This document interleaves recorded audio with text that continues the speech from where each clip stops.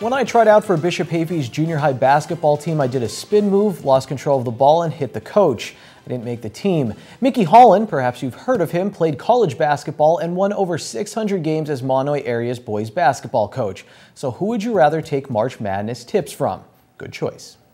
Mickey Holland was always gracious when it came to granting me interviews. In fact, he did this interview during the first few games of the NCAA tournament. They may be the only games he misses. I don't watch as much as the average fan during the season because you're watching so much tape and things like that. But March Madness, I'm glued to the TV. Now, as I said, my nephew, Mike Rhodes, is the top assistant at VCU. Virginia Commonwealth University doesn't play until Friday night, so we were safe with time. So now that you know Holland has a connection to VCU, how far do you think he picked them to go? I took VCU beating UCLA, getting to the Sweet 16, and then playing Florida with Billy Donovan, which is pretty neat because Shaka was Billy Donovan's assistant, right? So that's tied in there.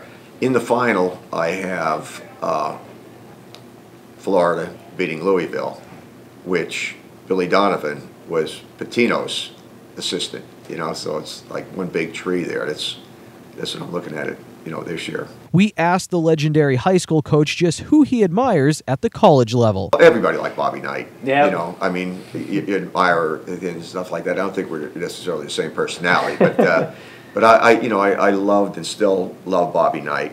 I like Jay Wright now. He's a friend of my brother Dave's, who was a teacher a coach, for the 3 different high schools here.